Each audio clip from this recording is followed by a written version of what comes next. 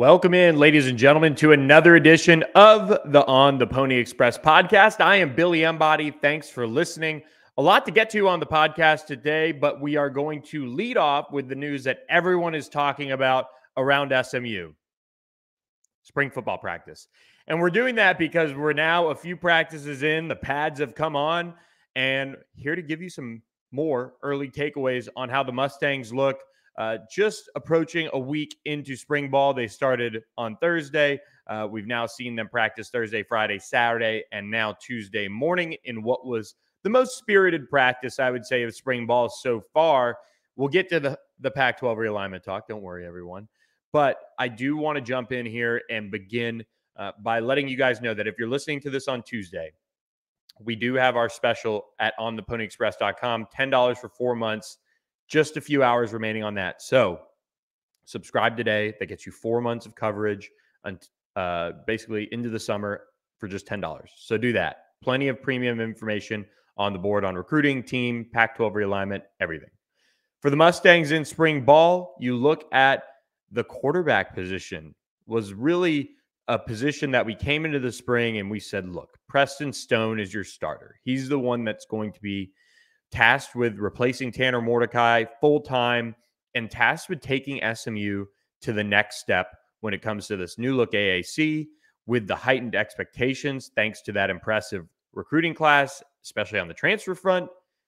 And I still think that's very much the case. I think Preston Stone has looked, pretty good in practice. And Preston is not somebody that a lot of people that have watched him over the years now at SMU would call a practice player. He is a gamer. He has produced at a very high level at the high school level. He has gone into games for SMU. And as of late, especially last season, produced at a strong level when called upon. You look at the start to the Tulsa game, you look at him leading that comeback against Cincinnati. He's had his moments, even that touchdown drive late against UCF. He's had his moments where he's stepped up, come to the forefront, and shown why many people are counting on him to take SMU to a conference championship, to have SMU in position to potentially beat Oklahoma and TCU. All of that is still the case.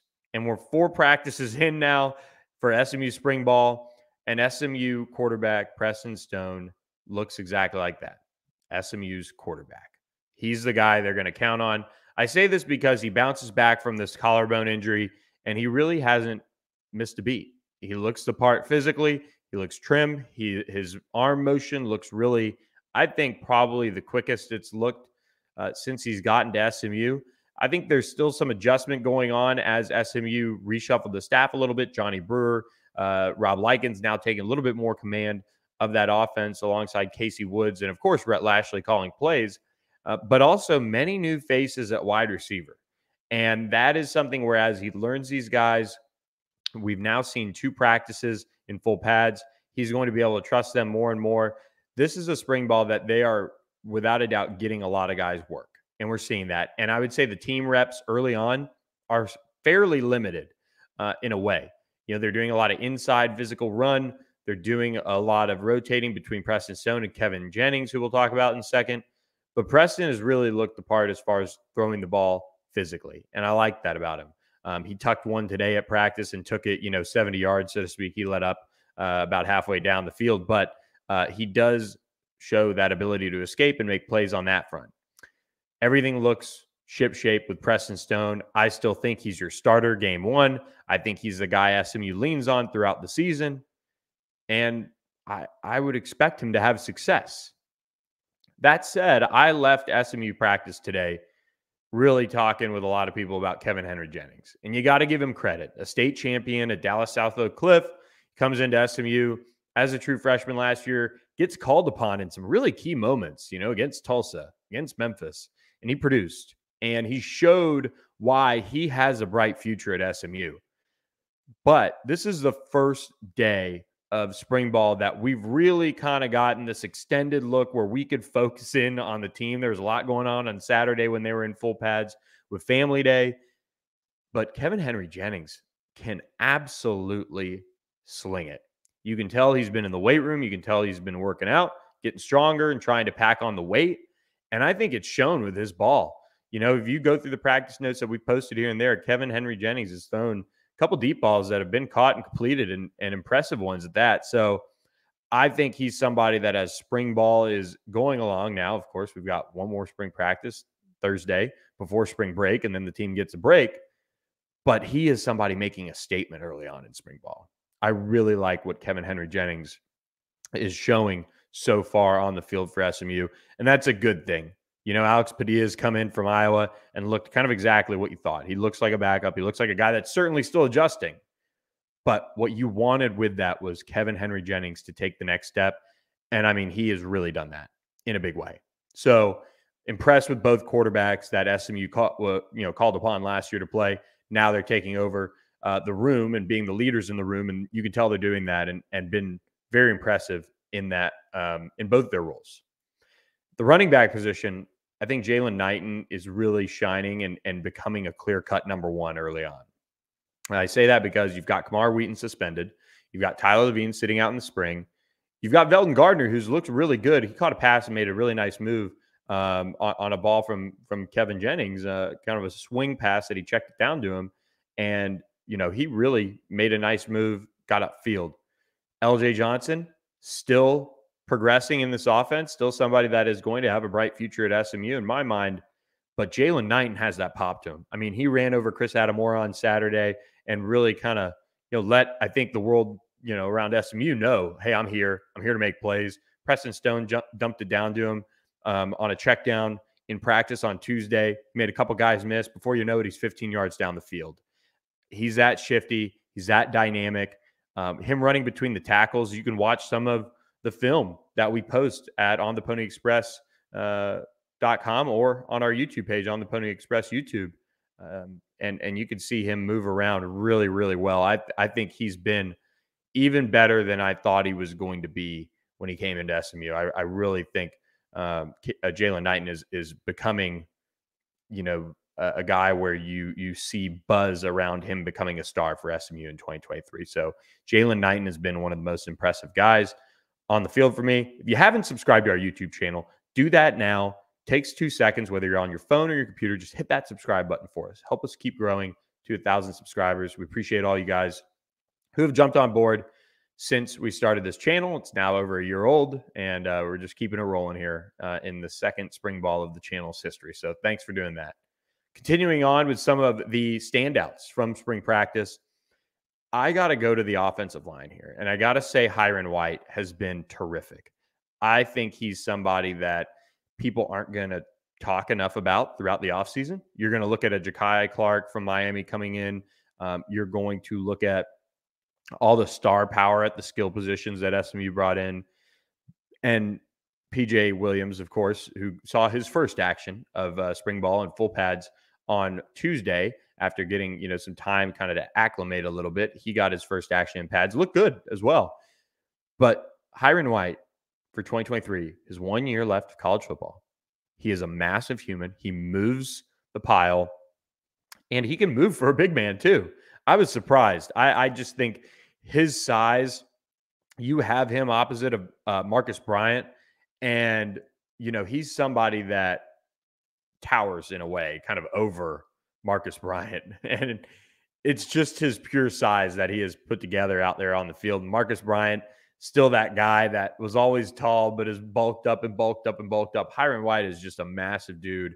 And he, told Preston Stone talked to the media on Saturday after practice, and he told Preston, don't worry, I got you. Nobody's going to touch you back there, which is actually pretty funny coming from such a big dude talking to Preston. I mean, not that Preston's small, but that's how big Hiron is. So I can imagine the conversation and how it went. But Hiron White's going to be a major key for this offensive line. I'm impressed with what Ben Sparks has done as well. He's playing in that right guard spot for SMU right now during spring as Justin Osborne is recovering from, an injury, kind of in a way taking the spring off to recover from what I've gathered. So you look at Ben Sparks, he is battling his tail off to make sure that he is in one of those starting right guard or one of those starting guard positions come the fall. We know SMU's bringing in Logan Parr in the summer. We know SMU's bringing in Ja'Kai Clark in the summer. You have Branson Hickman at center. somebody's got to hold on to those guard spots. And Justin Osborne is a guy that has played a lot of quality football for SMU too. So where does that leave Ben Sparks? I tell you, he's putting together a really nice spring. Another guy people aren't talking enough about. On the defensive line, I think this is a group that is so much fun to watch. And I say that because they're all so big and they all move around so well. And Jalen Samuels, we know, is suspended right now by SMU. But I just got to say, Jordan Miller, Elijah Roberts, Devere Levelston, Elijah Chapman, who's having some fun this spring, Nelson Paul, Isaiah Smith. It's just a completely different feel around that front. And I think you have to be excited about it if you're an SMU fan. The linebackers behind them, you have Ahmad Walker, who's going to start. You have linebackers who are completely battling for starting job. Chris Adamora, Jaquandis Burns, Alex Kilgore. Those are all guys with real chances to start. And Alex Kilgore is making some waves in that regard. But Jaquandis Burns is not back down. He's been all out physical, really kind of laying the wood in practice. But that defensive line, when you look at it and you go out to an SMU practice now, it's different. It is just a night and day look up there in the trenches. And it's something that SMU hasn't had in a while. I mean, I would really have to go back and dig deep to try to find out what group looked like that in the last decade and a half. So SMU has really addressed the trenches with size. I think it's an impressive look. And you know, they'll add Kevin Allen this summer. They'll add Day-Day Wimberly this summer. It's going to be a group that continues to look better and better. The secondary is a very hotly contested position group right now. You have Jonathan McGill, who's a very clear-cut starter. And then in the other safety spots, you have Brian Massey and Ahmad Moses, Brandon Crosley, CJ Sanders, all guys who are battling for time at safety. And all of them have shown different flashes. Brian Massey had an interception in a one-on-one today. Brandon Crosley had an interception and had a nice pop-in team. CJ Sanders had a nice pop-in team. This is a group that really, you could tell, is pushing each other. And the same can be said for corner. AJ Davis, Chris Megginson, Jalen Davis-Robinson, Charles Woods. The edge that SMU kind of plays with now, it's different. And I know it's practice and you know, we can all kind of see that it's not no pad All-American since they're in pads now, but it is practice. It is against your teammates. But there is a little bit of an edge in competition now. And I think part of this, you've got to give the credit to the defensive coaches too. For one, bringing obviously in some talent. But watching practice, they get after them. And they get after them in a different way than they necessarily did last year. Last year was a lot of learning. And I think part of this is why the team held together so well and finished strong, quite honestly. We know there was a talent deficiency in the secondary last year. And we know there were positions that they had to make do with what they had. But they treated those guys, it just got to the point where they couldn't do anything necessarily. And that's no fault, you know, to the players that were in those positions and things like that. But now with this group and how much deeper it is, it's different. They can treat them differently because they're expected to play at a higher level, because there's competition, because your job is going to be taken if you don't produce. So it's not, hey, I got to love on you because you're all I got. I don't want you to quit on me. But now it's, hey, you can play better than this. You can elevate your game. And we saw that last year with Brandon Crosley, who's had a strong spring as well. Brandon Crosley finished the 2022 season very well. He was trending up. He's continued that in the spring. I think part of it is how they handled everything with him and multiple guys on the secondary. So I'm really impressed with the competition level in the secondary. Guys are making competitive plays. There's good coverage. And I even think, you know, you look at a guy like Isaiah Wacobia, he's out there in a red jersey. They're being careful with him, but he's practicing. So it's going to be really interesting to see what happens with him. Obviously, his kind of status all along has been somewhat up in the air, but, you know, he's not in the transfer portal. He's out there practicing. He's been up with the twos here and there. And that's the type of competitiveness they're building in the room. So it's going to be really interesting to see what happens with the safety group, but a really impressive group nonetheless. I do want to say, watching Jordan Curley, and there's been times where he hasn't necessarily gotten the ball to him for whatever reason, whether there's been pressure on the quarterback or whatever, he is playing at a very high level right now. he's running by guys. Jake Bailey, they're being very careful with. He's been relatively well protected and kind of working off to the side. And Dylan Goffney's doing the same as they both come back from injury. And that's allowed Jordan Curley to really step up. And he is playing at a very high level. He got open. He got so open today and just kind of the ball was late, quite honestly, from Preston Stone. And I think Brian Massey was able to break it up. But he was so open. It's on our practice tape. You can go back and watch it. The ball just came too late, but he was so open. And I think that's what we're in for this year a lot, quite honestly. Jordan Curley is having a huge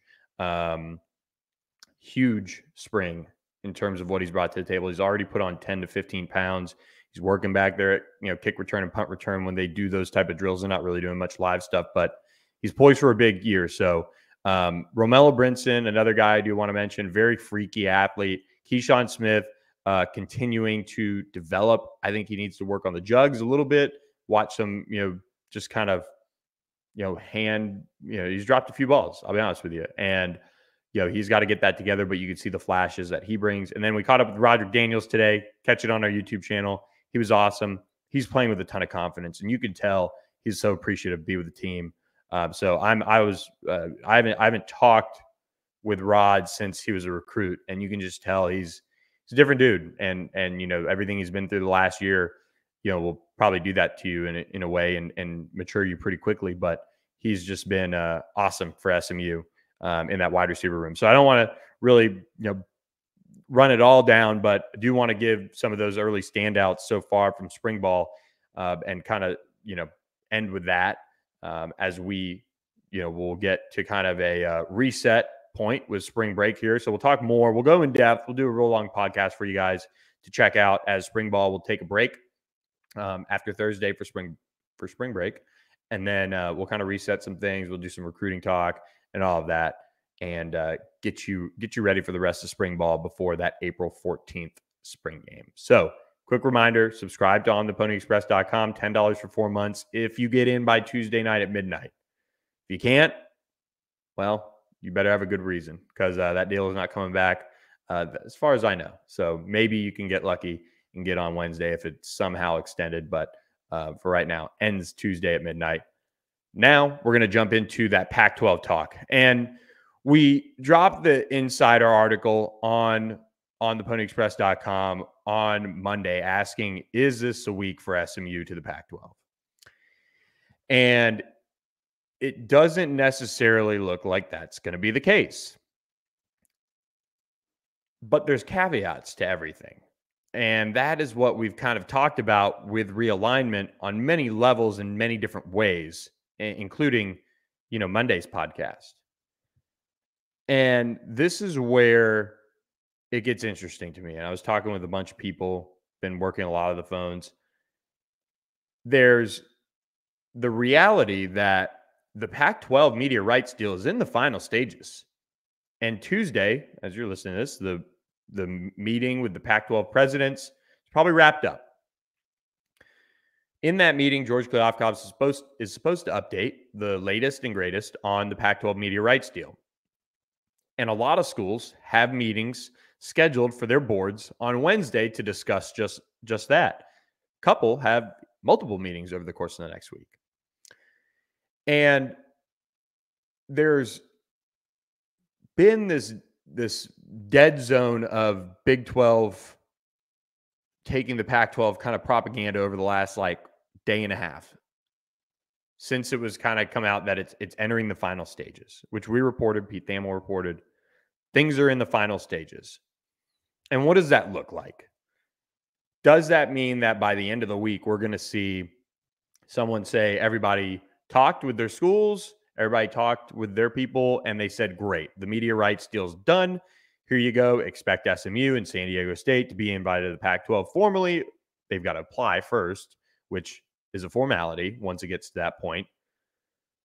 And if that is all the case and it's in the final stages, we won't see an announcement for multiple weeks. And we talked about this, I want to say maybe early January or maybe December even. And you you see these things reported, these moves made like OU and Texas to the SEC. Well, fast forward the time frame, they weren't officially announced by the league and by their own schools until a couple months later. So there's the interesting piece of this Pac-12 media rights deal and invitations and expansion is, how does it happen? How does it go about being reported? And that's probably the biggest question that I'm wrestling with. A lot of the people that are covering it on a day-to-day basis are struggling with is, what does it look like? Because this is a week that a lot of people have talked about as, okay, they've got the Big 12 tournament in Las Vegas. They're going to meet. They're going to try to finalize some things, and they're going to kind of go from there. That might not be the case, but it might be. And both can be true. A formal invite might not come. A formal media rights deal might not come. But they can finalize things and get them across the finish line that they need to have a deal in place for them to move forward as a league and to extend invitations. And this is a little bit of kind of opinion, more so. But the biggest issue with the Pac-12 and how this whole thing has gone about very publicly, very in your face on many levels, whether it's people saying, no, the Pac-12 is going to fall apart, or others are going to say, no, they're going to expand to be fine, get a media rights deal, is there's no narrative being, they're not controlling any narrative. We saw a couple presidents speak out and say, we're expecting mid-March. Well, we're not at mid-March just yet. We've got a whole nother week until that hits. So there's a possibility that things can still happen right around the mid-March timeframe. And what I had said this week was that there was considerable buzz that the finalization of things could happen. And it seems like that's still at least possible. That doesn't mean they're going to announce it. That doesn't mean, anything from the Pac-12 is going to come out, because all these things are not dead set and done. Nothing's signed, nothing's done, no one's applied, no one's been invited. It's just the expectation is there. And it's hard to necessarily sift through what's like, whenever SMU and San Diego State, if they are invited and if the media rights deal is done, whenever that happens, people are going to be like, okay, just exactly what so-and-so and so-and-so were saying the whole time. That happened. Now, okay, we got to wait probably about a month and a half for formal invitation or formal application be approved, and then announcement coming, May. There's nothing. The two big pieces of news that could happen are the Pac-12 falling apart, which, according to my sources, according to multiple sources, seems unlikely because they are in the final stages of finalizing that media rights deal. That's what I've heard. That's what Pete Thamel heard. He reported it. There's a lot of people that are saying this thing's at the goal line, that, this is close. Well, okay, then it should be done. But what does that look like? And there's, part of it all that sucks that it's being dragged out. It sucks that, people don't have the answer yet. But in the end, as long as it gets done, it really doesn't matter. Whatever the Pac-12 gets in a media rights deal is going to be a first-time deal for a college league. And so somewhere along the line, there's got to be a lot of things that are worked out, talked about, agreed upon from the top to the bottom of it. So that is where this thing gets dicey as far as trying to say, and which is why I've been, for the most part, relatively careful about trying to pin down a date or a time, is it's starting from scratch with Amazon and Apple. They have pieces from ESPN, but it is starting from scratch. So it's a very unique situation. And I talked to a couple people this morning, and a lot of confidence, a lot of buzz. And those are from a couple people that I trust. It's just a matter of, well, when does it get broken that the deal's done? When does it get broken that SMU is going to apply in San Diego State and they're going to be accepted? How does that all that look? How does it happen? It could be end of this week. It could be next week. That's still mid-March. But I mean, I'm not trying to move the goalpost, because I am trying to say, and have said, that as long as the deal is done, it's good and it holds the league together, and in SMU's case, in San Diego State, they get invited, nobody really cares. The Pac-12 still has a whole nother year on their deal. They still have time. But they've got to get it done, in the sense that you don't want to go into the season with people having opportunities to, truly shop themselves around. And a lot of the Big 12 four corner school stuff makes a lot of sense. I mean, SMU is talking to the Big 12 still. We've said that. We've reported that. Why is it a surprise that the other schools are doing that as well? And that doesn't necessarily mean none of them are going. Things are in the final stages with the Pac-12 and their media rights deal. And that's the key piece. That's the big portion of this. I thought it was going to be this week, as far as like a formal agreement being done. I don't know if that is going to be the case.